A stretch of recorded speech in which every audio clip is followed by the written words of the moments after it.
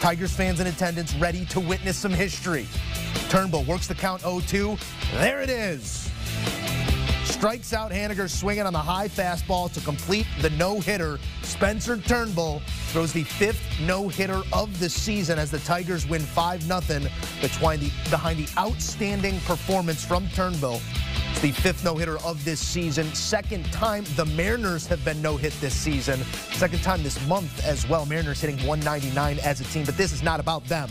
Spencer Turnbull throws the 8th no-hitter in franchise history for the Tigers, first since Justin Verlander on May 7th, 2011. Let's hear from the man of the hour postgame. Just trying to keep my body loose and just stay locked in.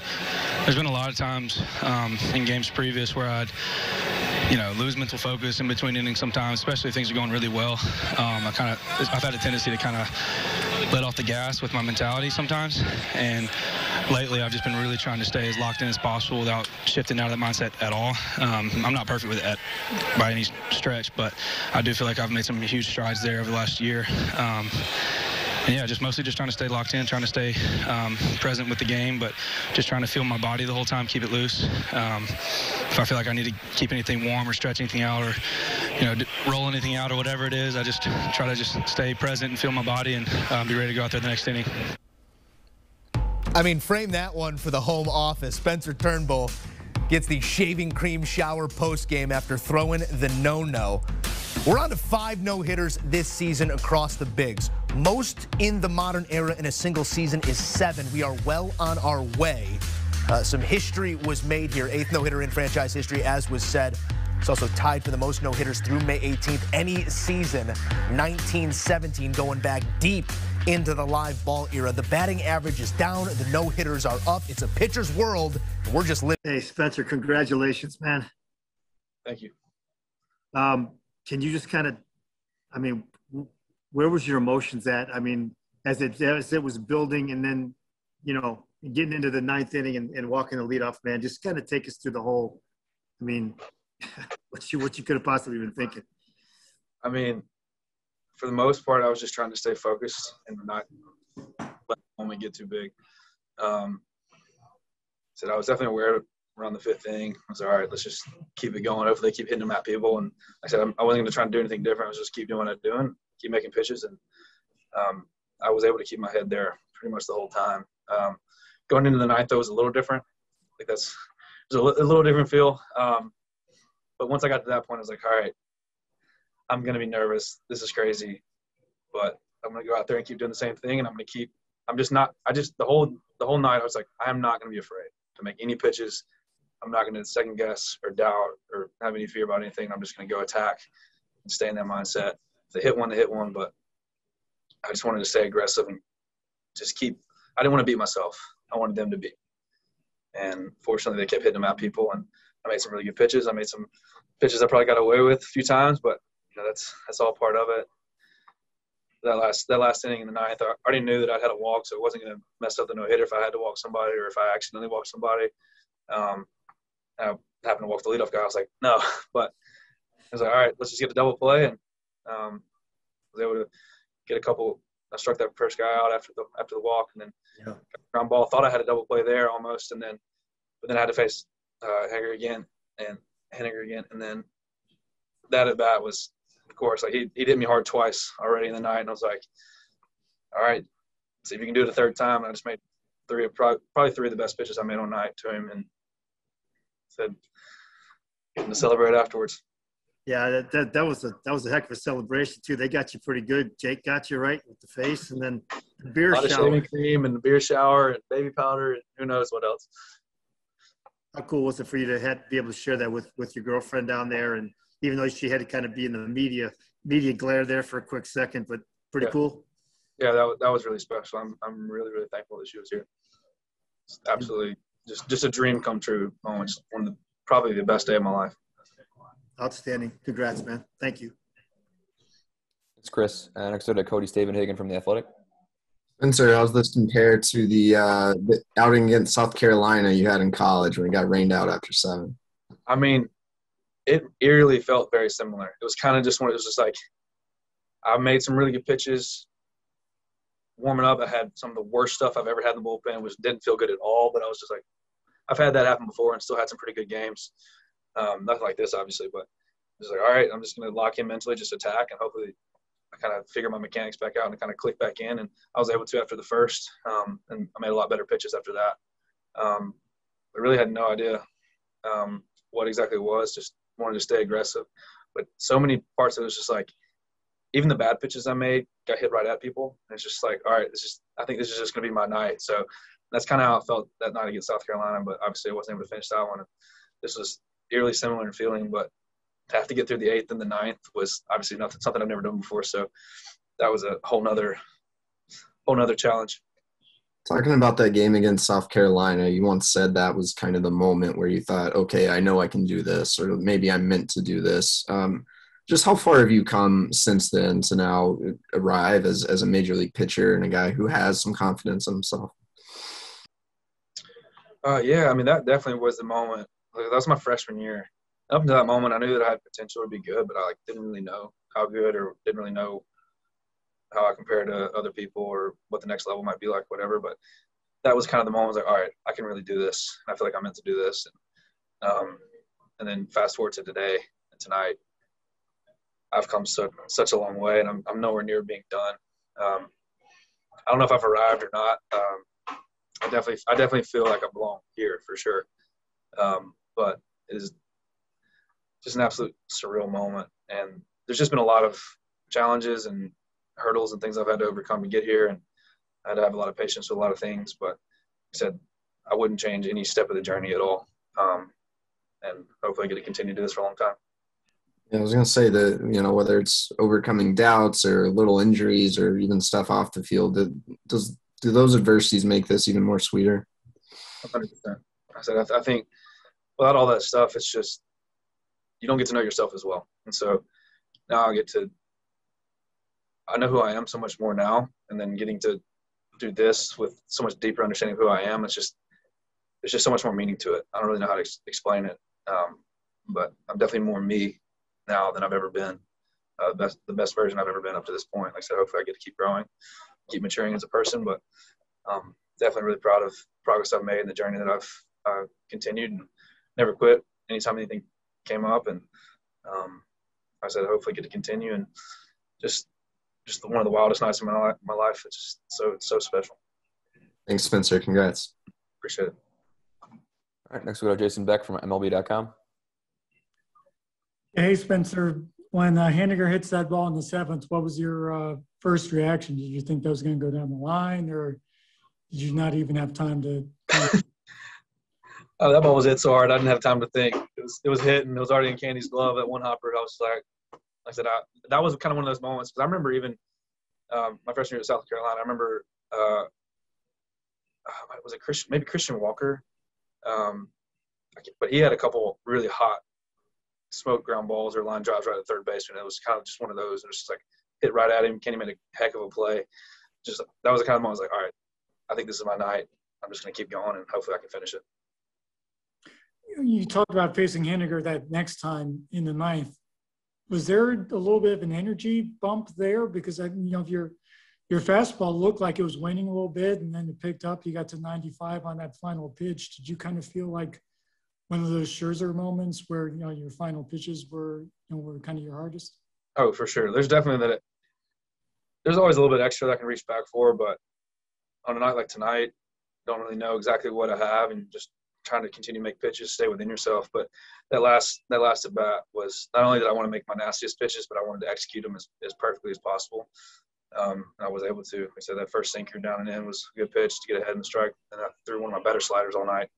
And then that last four-seamer kind of up and away, kind of cut a little bit, was exactly what I wanted to do with it. I just threw it as hard as I could. Whatever I had left was emptying the tank on that one.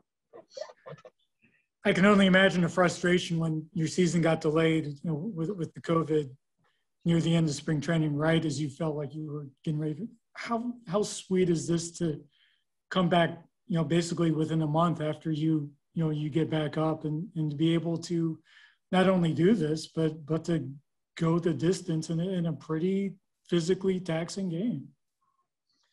Yeah, I mean, it's just such a sweet moment. Like I said, I wouldn't change anything. Going through COVID, all that other stuff. I mean, it kind of sucked at the time, but it kind of is what it is. I'm all right now, and like I said, I wouldn't trade a no-hitter for having COVID. I mean, that's an easy trade for me to make for sure. Thanks, Spencer. Congratulations. Thank you. All right, next we have Brad Galley from Channel 7. Spencer, you said on the broadcast some of the guys were telling you after the first inning that you were going to throw a no-hitter. Who was that? There was just a group of guys, fans, right behind the dugout. And like I said, I'd gotten through the first inning, and they were like, "Oh, are you the guy pitching tonight?" I was like, "Yeah." Like, "Are you throwing a no-hitter?" It was like the first inning. It was like I'd already got through. I was like, "All right, man." And then got out there and actually finished it. It was pretty cool. And I was like, "You guys called it." It was funny. Your last outing, I mean, even like Jack was saying on the broadcast tonight, which is pretty obvious. He goes, "Spencer looks serious," which is clear. I mean, this is your job. This is what you do. But could you feel, not necessarily a no-hitter building, but could you feel performances like this starting to build up, especially like Jason was asking you, now that you were getting your body right? Yeah, I think just kind of getting through the whole COVID thing, kind of getting through the little, inconsistencies or whatever that you normally would get through in spring training, kind of had to work through that pretty quickly. Only had a few weeks to kind of come back, and then first start felt good and kind of scuffled a little bit, but we had the off day last week. I was able to work on some stuff. My dad actually drove up and we played catch on the off day and worked on a couple things. It definitely helped for the next outing. Like I said, I didn't feel nearly as connected mechanically warming up today, but just made sure to, like I said, if I didn't have my best stuff physically, I was going to make sure I had my best stuff mentally, because I knew I needed it. And fortunately, my stuff kind of clicked in too after that, kind of right around the end of the first, after the first and the second. Just was able to just kind of stay locked in after that. Is your dad totally going to take credit for this no-hitter after coming up? I hope he does. He should, but he wouldn't do that. He'll give all the credit to me, but he definitely helped me last week for sure. Congrats, man. Congrats on getting both belts. Thank you. Next we'll go to Evan Petzold from the Free Press. Hey, Spencer, congratulations. Earlier you mentioned, beating yourself at times. Maybe that's, part of the mental game of all this. I mean, how difficult has that been for you at times? It's definitely been a challenge. I think you can be your own worst enemy sometimes. I don't want to be too negative towards myself, because I think that's all part of the growing process too, learning how to master the mental game and stay consistent with that. But that was definitely one of my bigger hurdles. It wasn't as much the stuff. I always kind of had the stuff. It was more the consistency. And I said a lot of that's consistency with my body and my mechanics and stuff like that. So some of that's definitely a physical thing, but then there's a whole other side of the mental game, keeping your mind right, keeping your mindsets right, knowing that even if you don't have your best stuff, you can still attack and still get the job done. Things like that would have maybe rattled me earlier in my career a few years ago or whatever, the minors, first in the big leagues. But I think I've matured some now to where, like, okay, even if I don't have my best stuff, even if I have my C stuff, I can still get outs, and just not letting that affect me too much. Like, obviously I'd rather have my A+ stuff or my A- stuff or my A stuff every day. Don't want to have a B+, B-, or even a C stuff day, but it's just going to happen. So it's kind of just whatever you got that day, just like, okay, this is what I have. I'm going to work with it. And a lot of times it ends up showing up later in the game anyway. It kind of click back in mechanically, kind of get that mind-body connection, kind of locks back in after kind of figuring it out. And so I just got to stick with it. And with that being said too, I mean, we've seen you, develop and grow in that way. It was 17 losses, a few years ago, and then a huge step forward last year. I mean, what do you think that this does for your career and your confidence? I definitely don't think it's going to hurt it. I hope not. All right. Thank you. Appreciate it.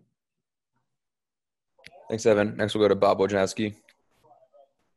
Congratulations there, Spencer. And I was curious what you had said earlier. You feel like you're kind of the best version of you now, and you can be you, and you've overcome adversity and challenges. What is the biggest challenge that you've overcome? Is it the mental game that you play with yourself, or you get angry at yourself? I don't want to answer for you, but what has been the biggest thing that you're talking about there? I mean, I don't know if there's one thing that's the biggest, but I think definitely the mental side, like being able to be confident, trusting myself, not worrying about results as much, things like that. Getting past any fears of failure or any anxiousness or anxiety or anything like that. Those have been big hurdles. the physical stuff, like, figuring out my mechanics, figuring out kind of who I am as a pitcher, what my stuff really wants to be like. How do I have that as consistently as possible every week, every 5 days? All those have been challenges and hurdles to kind of overcome, but I'm not really sure which is the most one, but I think all those kind of play in. And then just growing as a person, growing spiritually, all that stuff I think plays into it. Just a quick follow-up, when you were going through COVID and everything else and missed some spring training, did you have any vision that you would be this strong, this quickly into this season? Or has this come out of nowhere for you as well? I wouldn't say it come out of nowhere, but I don't know what I was going to expect of my body or myself. Like I said, COVID's such a weird thing. I don't really know. It hits everybody differently. Some people obviously have tragic outcomes. Some people end up in the hospital. Some people have barely any symptoms at all. And I was, somewhere in the middle there. And so you just don't really know how it affects your body, how it affects how your muscles work, or like I said, lose a bunch of muscle mass or weight or whatever. All that stuff plays into it. But I don't know if I expected to be throwing a no-hitter in May, but I figured, give me a month. I felt like I could kind of get back to close to normal. Like I said, most of my weight's come back up to this point, so I'm feeling pretty good. Thank you. Thanks, Wojo. Last question will go to Dana Gruder from the Free Press. Again, congratulations, Spencer. Just from a historical perspective, I mean, this was the first no-hitter in franchise history in the last 10 years, and the last 2 were thrown by Verlander. I mean, just from a historical perspective, what does this mean to you? I don't really know how to think of it in a historical perspective, but just for myself, obviously, it's the greatest achievement of my life so far, or at least my baseball career. I don't know if it's the greatest achievement of my life, but it is by far the best night of my life, the most exciting. And it's definitely kind of like one of those just kind of landmark stamps on my career up to this point. And I think for my career moving forward, I don't know what it's going to do, but I don't really know how to think of it in a historical franchise perspective, but I'm just happy to be here and happy to be a part of that. Happy to have my name written on something that can never be taken away. Very good. Thanks. All right, Spencer, thanks for your time. Congrats, man. We'll be back tomorrow morning. Thanks, guys. Want a sports network that delivers everything that matters about the game? The highlights, the picks, the instant analysis. No yelling, no fake debates, no politics. Hit the subscribe button and never miss a moment.